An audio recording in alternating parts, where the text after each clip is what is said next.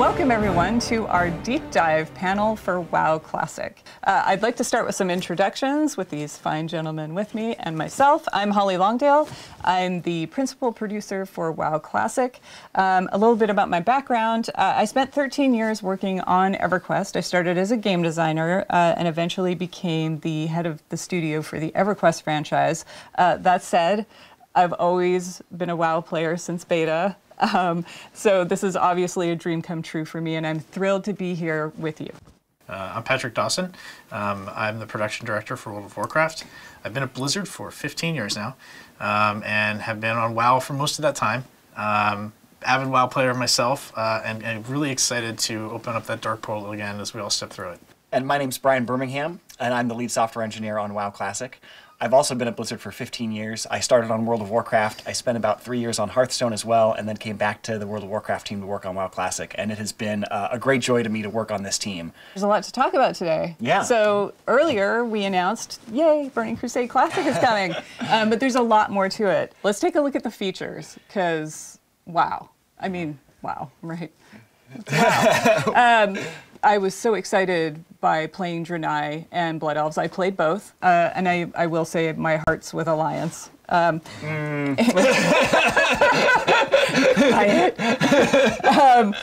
I also took up jewel crafting on my Draenei Shaman. I wanted to corner the market. Just the whole notion of having items with sockets and just exploring that whole system. I'm also a bit of a systems nerd. So I completely lost my time for weeks in there.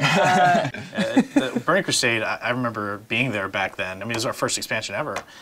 So all the new features was like this really cool moment of like, what's coming next, what's going to happen, and one of the things that you know, was pretty impactful to the game was Horde having Paladins and Alliance having Shaman. I mean, as an avid PvPer myself, I remember going back and trying to fight Shaman. I was Alliance back then, and just not understanding that class at all because my team didn't have it. So like, I'd try to poly them and then be like grounding totem. I didn't know what that was. And it's just like, why are Shaman immune to everything? I don't understand. That's not what you said. Yeah, no, but no, I did. No, you said they're cheating. I understood polymorph druids, but shaman, why? Like now I started to understand shaman a little bit better. We got some of their benefits. You know, I actually like got to see totems being placed down on my side for once, and got to see the frustration of dealing with Bubble Hearth on the other. Yeah, I remember when I was doing raids, we were always jealous of the Alliance having Paladins for Blessing of Salvation. Like, people would be pulling aggro off me, and I'd be yelling at them, like, wait for 3 Sunders! And then Alliance is just like, no, it's no problem. Just, you know, just go. Yep. So, hey, I mean, you know, we were upset raiding, like, Razorgore without Earthbind. I mean, it really evened the playing field for both PvE and PvP, which was kind of cool. But there were a ton of new features and just abilities with this too. You know, as we got to level 70 and got to experience new content and new things. I remember one of my first experiences with understanding what it meant for like designed by Blizzard, right? Oh, yeah. Because I was an engineer, right? I wasn't a designer. I was working on like the live ops team at the time, and you know, I was playing my class, avid player of Mage, and I kept, I sent this long email to Tom Chilton saying like, hey, you know, here's what Mage needs. The Dawson Manifesto. So it was a well thought out forum post. And what was in it was things like bring back invisibility, let's get a threat dump in the class. And I didn't even necessarily tie those two together, but he was like, that's a pretty good idea, let's get Mage's invisibility. And just knowing that skill was coming along with some other new stuff for Mages like the Molten Armor, the Ice Lances, was just really cool to see all this new stuff in Burning Crusade. On the other side of that, I was really excited about Spell Reflect because I was really frustrated getting polymorphed and being able to like reflect that back on the mage. As a mage, I was not excited for you to get I bet you weren't. And there were even some PvE encounters that that had abilities that you could reflect back. So I remember that was really fun to kind of find ways to time that and use it as a defensive ability as well. I was a hunter. Mm-hmm. I'm a hunter now, actually. hunter. Yeah, I've switched. But I remember just chasing Beastmaster and just DPS. Yep. That was it. That was the chase, yeah.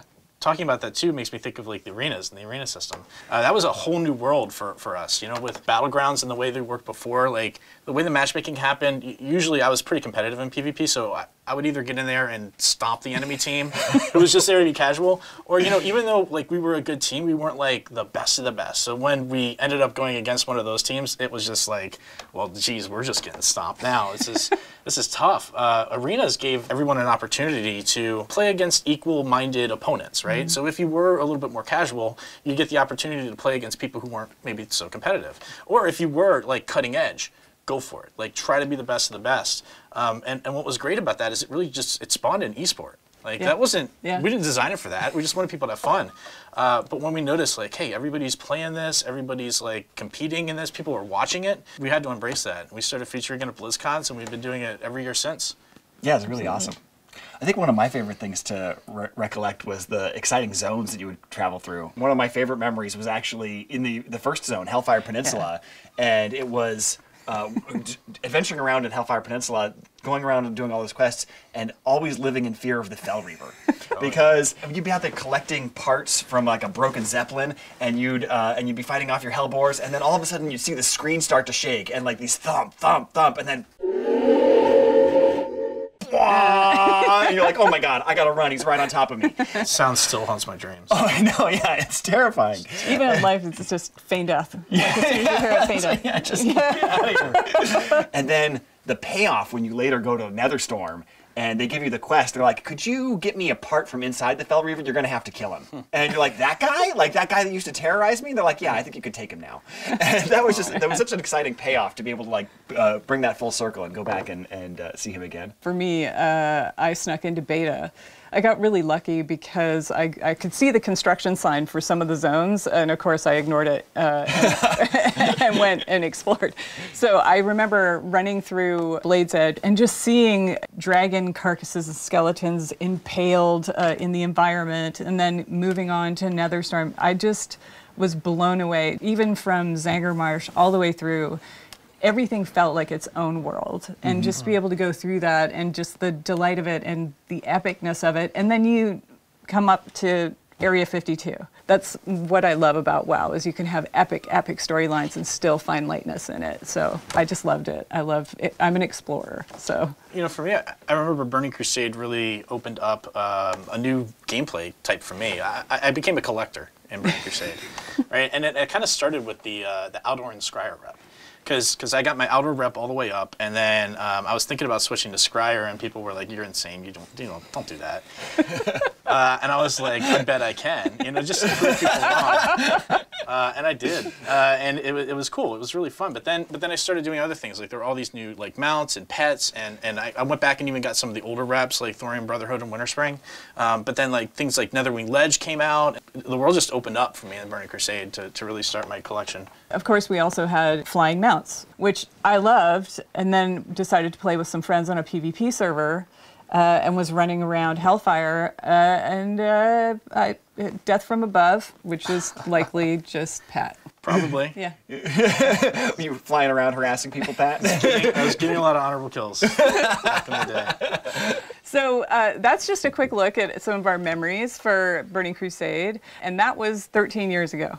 So that code has been hanging around for 13 years. And we're not just doing a save as Burning Crusade Classic. Oh no, it's a lot harder than that. So let's get into some of those details. So one of the challenges has been that we don't actually want to ship on the old code. And the reason for that is because it's got a lot of bugs and difficulties with the architecture that we don't want to have to deal with. But we do want that old data. And we talked about this when we did the original launch of Classic, was how the data is really the thing that describes how the game is supposed to be played and what things are supposed to happen in it.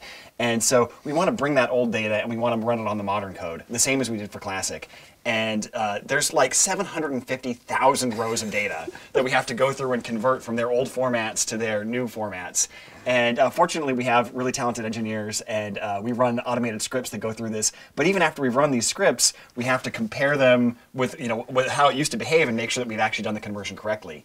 And then there's even some things that are making it more difficult this time, like the fact that we've made a couple of minor changes or bug fixes in the Classic data.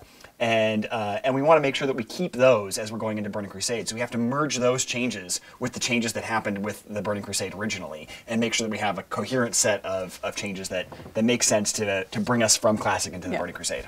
there's an enormous amount of time spent looking at, okay, this is how it came out now. We have a reference client that is the original. That's right. We do use the old code for that. So like we still have it. We just don't want to ship on that anymore. But we have like the old code with the old data, knows exactly how it's supposed to behave. So those things work together, and we can bring that up internally and take a look at it and say like, okay, this is how it was back then. This is exactly what it used to look like. And we do sometimes find things that are bugs we still want to fix, but a lot of times it will tell us like, oh, this thing is not a bug. This is actually the intended behavior, or this is something we don't really remember right. There's a tendency to want to chase your own memory, like, I remember it being like this, and it's like, no, it's not always exactly the way you remember it. Everybody has that kind of human failing, even us, and so a lot of times we'll have an argument about, I remember it this way. Well, I remember it this way. Let's go and check. We can look. Well, you know, another reason to ship on the new code is really just the years of stability, improvements, and the fact that the world didn't look the same back in 2007 as it does today. Like, That's true. There wasn't cloud architecture at that point. I remember I had the privilege of being on the live ops team where I got to see what all the servers looked like and how it was all architected. And to pull back the curtain on this a bit, the way it was is everything was its own like server, right? Like they didn't really talk to each other very well. So each realm had 11 blades on it. And these blades were just bare metal blades, and like one blade was for Azeroth, one blade was for Kalimdor, one was for Outland, and then we had some for instances. And you know, back then what would happen without cloud is you would try to request resources, and maybe a lot of people were running dungeons. And so it would give you back things like transfer aborted, instance not found. Oh boy, like we don't want to go back to those days. So now we can take advantage of things like the cloud and not have those resource issues. So shipping on this new code is a big improvement in stability. Yeah, and so we're weaving all these threads together. We did finally get a build for Burning Crusade Classic. Super excited. When the team gets together, we're preparing for a playtest, and we go to create our characters, and we see this blood elf who, you know, he remembers the sun well. He forgot his pants. Yeah. So everything didn't work the first time? What? I know. Yeah, I did mention like we had to go through and check for problems in those conversion scripts. And so yeah, sure enough, what's going on here is that this guy thinks he's dressed, but he isn't. And you can see why he thinks he's dressed if you look down. Does that happen to you a lot? Only in my high school dreams. You can see if you look at his calves, you can see that he's got they're flared out because he thinks he's wearing boots. And the way this system works is we first set the geometry up for all the items that you're supposed to be wearing, and then we layer on various images that we call textures. And we'd use those to build up a single composite texture that's then wrapped around the geometry. But of course, in this case, when we were layering them on, none of the textures were assigned. So it just started with his, naked body, and then was going to go layer on textures and didn't find any. So it thinks he's dressed, and so it's removed the underwear because it thinks it's put clothes on top. But there aren't anything there. They're all just completely transparent. So it's almost like the Emperor's new clothes. He's wearing invisible clothes, only in this case, that's really what's happening. It's crazy.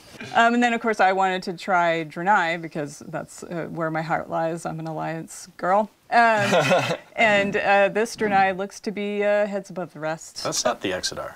Yeah. No, definitely not. It's Dunmorrow, right? It is, and that's exactly the problem. It looks like the Draenei's too tall, but the real problem is that we're in the wrong place. And so, yeah, when you go to the Dunmorrow character select screen, of course, the camera is positioned for much shorter races like gnomes and dwarves, and so it's about knee-high on a Draenei. And then water. Really, Brian? We have water in Hellfire? Yeah, so Go for a swim. it turns out that Outland has a funny, unique feature that it doesn't have any oceans because the water just all falls off the edges and goes out into space or something like that. I'm not sure how that works in the game universe. But, magic. But yeah, there's no ocean there. But we had accidentally flagged it to generate ocean, so we ended up flooding the entire world with an ocean until we found that and turned it back off.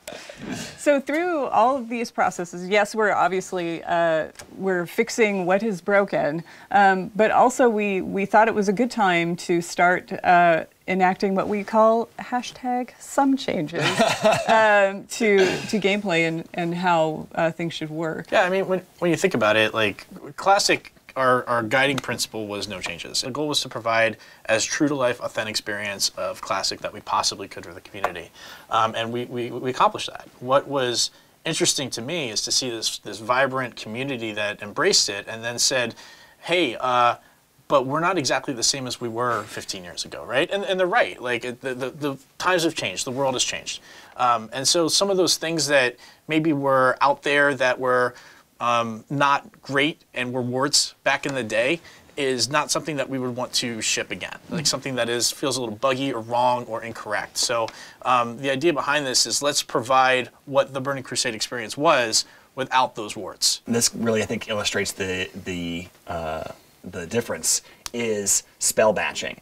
We actually had a lot of requests originally for spell batching in that kind of no changes charge, where they said, hey, I remember when I used to be able to have two mages polymorph one another, and they would both end up polymorphed. And that's cute and fun, and I kind of like that. And so we said, okay, well, we can put that back in.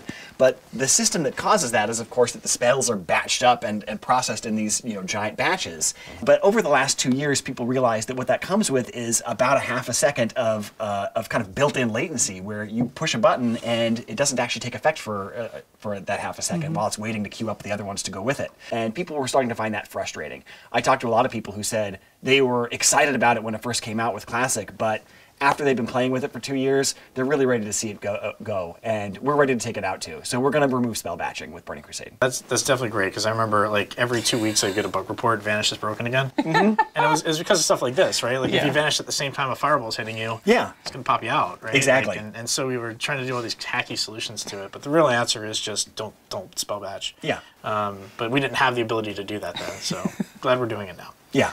Another one that I can think of is just how the rating community has matured, right? Like things were very different back in 2004, 2005 timelines compared to today. So, the rating community knows exactly what's going on, and they want a challenge. They want more of a challenge. So, rather than always giving them like the last version of the boss, the final form of the boss, which maybe is been hit with a few nerfs, let's not do that anymore. Let's give them a more challenging version of the boss. I'll give you an example of like Muru.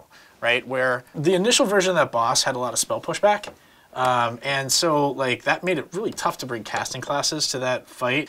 We did fix that pretty quickly and change the fight to allow for that. Now that's a change we probably would incorporate in this, right? Like we don't want people to feel excluded or not part of being able to do a fight like that. But then probably a month or so after that, we nerfed Muru's health. That doesn't need to happen. Let's just keep it in the hard form. We can evaluate any changes we need to make after that, but it won't just be like, hey, final form, we're not even going to look at it. Let's call it a day. So. Yeah. So how did your mage handle the pushback? I just it feels personal. Yeah. No, I was the raid leader, so I got to choose who went. But The one mage allowed to go. that was honestly that's one of my favorite fights ever in World of Warcraft. That was a really, really fun fight. That's awesome. Another change that we're talking about making is along the lines of that PvP balance and faction balance is obviously with Burning Crusade, paladins are introduced to the Horde and shamans are introduced to the Alliance, and that was intended to be a balancing of the factions and let's make them even. And then they wanted to kind of keep a little bit of flavor of that faction identity, so they kept Seal of Blood on the Horde and Seal of Vengeance on the Alliance. It was intended to be equivalent power abilities that were just slightly different in flavor, but in retrospect, Seal of Blood was just so much better. And so one of the changes that we are going to make is we are going to give the opposite faction's seal to the other faction, but we're going to do that at max level. So we keep just a little bit of that faction identity, where Horde will get Seal of Blood at level 64 on schedule, and then get Seal of Vengeance at level 70. And similarly, Alliance will get Seal of Vengeance at level 64, and then their equivalent, Seal of the Martyr, at level 70. Another thing we want to talk about is arena teams. When it first came out in Burning Crusade, the arena team system only let you have the same number of players on your team that was the size of the bracket it was for. So, for example, a 3v3 team could only have 3 players on the team. So if someone was like sick or unavailable one night, you couldn't play. And that felt really frustrating. So we're definitely going to go with like the last version of that, where you could have twice the size of the bracket on your team roster, so that you had alternates you could swap in and out. And then that way, as long as anybody had participated in, I think, 30% of the matches, then they got the full credit for the week of participation. Yeah. So when we did personal ratings versus team ratings? I think that came later, and we're also considering whether or not we want to do something with that as well. Because another thing that was problematic about arenas was the way that the ELO system was so inflationary. And so we're talking about whether or not we want to move forward with converting that to something more like the modern MMR system, so that it isn't as punishing to people in terms of like waiting hours for a match at the highest levels and things like that. And another change, we're going to give players access to Blood Elf and Draenei early so that before we actually open the Dark Portals, you'll have a chance to level those up. That's definitely not something we did originally. I remember I had a friend who was really frustrated that the rest of us were all running around in Outland, and he was like, I'm still back in Outlands. What is going on? When can I play with you guys? So yeah, I'm really glad we're doing that. Doing that with pre-patch? Yes. Yeah, that's the plan. Yep. Very cool. Yeah, pre-patch will come out and you'll be able to go start your Blood Elves and Draenei. And then content. So we've got some phases happening. Yeah. So the content phases that we got coming are exciting. We're going to start with Karazhan and Gruul's Lair and Magtheridon's Lair. And we want to start with just that released because we found with Classic that people really enjoy that kind of gear progression, and that's where all the Tier 4 gear is with those raids. And we want people to have an opportunity to level up, catch up to their friends, and all kind of go through these things together. So as we unlock each chapter, we want to make sure everybody's had enough time to be part of that chapter. And the next chapter after that will be Phase 2, which will be Serpent Shrine Cavern and Tempest Keep. Then next we move on to Phase 3, which is Hyjal and the Black Temple. And the reason that's a change is, of course, originally Hyjal was available from the launch of Burning Crusade, but nobody could really get in there because of the way the attunements work. So we'll unlock that as a later chapter alongside Black Temple. And then that'll go with Arena Season 2 at that point. And then Arena Season 3 will come out alongside Zulaman with a little bit of catch-up gear for anybody who's taken that long to catch up. It's another smaller instance, a 10-man. And then finally, Phase 5 will be Sunwell and Arena Season 4. It's been a very busy year. It is. It's an expansion with a lot in it. And so we spent a lot of time talking about Burning Crusade Classic and Burning Crusade, which is exciting. We're very excited about it, but there's a lot to talk about. There's a lot coming, and we want to walk through how this is going to materialize. Well, yeah, really the question is, we have a diverse player base where people have a lot of different wants and needs. And how do we get there? How do we get to the Burning Crusade? Well, the first group of people that we wanted to make sure that we were serving well is those people who do want to go to the Burning Crusade. We feel that most of the community is interested in this. They're going to want to do this. We want to make it simple and easy for them. So how are we going to do that? As we said earlier, you're going to be able to make a choice. So we'll talk about and explore these choices in some detail, and I'll give you some examples. So to start with the current servers you're on now, Classic Live servers, are going to become what we're calling progression servers. And what that means is the servers that are live now will always unlock any expansion we release. So when we get to our patch day, you're going to be presented with a choice. Do you want to continue on into the Burning Crusade, or do you want to move to Classic? So in that space, you're going to do that for every single character. So for my example, I'm on Worm Rest Accord. So I've got a level 60. I am definitely taking that on through to Burning Crusade. But I've got a couple of mid-levels that I know I want to move with my friends. Those are characters I level with my friends in Classic, and I want to continue that journey with them. We want to make it as easy and seamless as possible to just get right into Burning Crusade. But there are options. That's awesome. I'm excited to hear that. I know there's a lot of my friends, for example, who maybe didn't really play Classic when it first came out, right? And so now they're behind. And they're interested in playing the Burning Crusade. This was, for a lot of people, their favorite expansion that we've done. We want to make sure that those people are served too. And one of the ways we could do that is provide a boost to people who are interested in coming back, that maybe aren't interested in doing the Classic WoW experience, but really want to hop right into Outland as quickly as possible. Yeah, so the team, we spent quite a bit of time discussing it because we want to make sure we respect the time of the people that have been playing Classic for 2 years, but also we want people to be able to enjoy Burning Crusade if they loved it the first time and maybe miss Classic. So we are going to offer a level 58 boost for purchase, but it does come with some restrictions. So it's going to be 1 per account. It's not going to be usable on Blood Elf or Draenei. It'll have some dungeon blues. It'll have level 40 mount skill, no professions. It's the basics, basically your Outland starting kit. That's cool. That's a really great way to jump into the game for sure. Yeah, I like that. I'll be looking forward to that. Look, I know a lot of people came back to play WoW Classic, and that's all they want. That's all they ever wanted. They're like, you know what, Burning Crusade, that's awesome. I'm sure some people are going to love that, but for me, I came back for WoW Classic.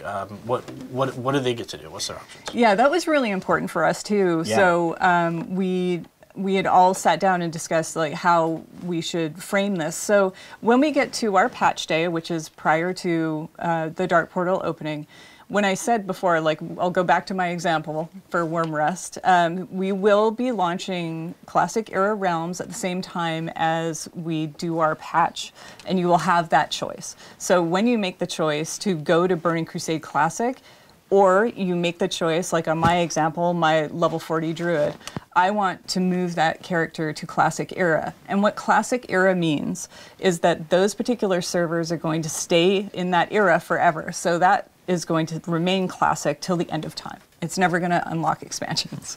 You'll be able to make that choice for every single character. Do you go on to Burning Crusade, or do you choose to go to Classic Era? Let's say, you know, you're behind the times a little bit. You'll still be able to have that choice. We haven't locked it to a time window. You're not going to miss the boat to Era. The choice sounds awesome, and choice in WoW is something that's meaningful. It's always been meaningful. Yeah. And I think it's something that's important when we look at the community, that you're going to choose to go to the Burning Crusade or you're going to choose to go to Classic. You know, some people may not be comfortable with that choice. And while we think that choice is important, we also recognize that there are folks that are going to want to play both, right? Like, yeah, see, Right here. maybe you have some stuff left to do in Classic that you wanted, and you want to keep that character in Classic, but you also are interested, that same character wants to raid with your friends. That's exactly TPC. So what does that look like? How do we make that happen? So we're going to actually offer a paid service to let you make a copy of your character. And I know, like, a copy is a big deal. So like you said, like, this is something we don't want to make just an automatic choice for everybody.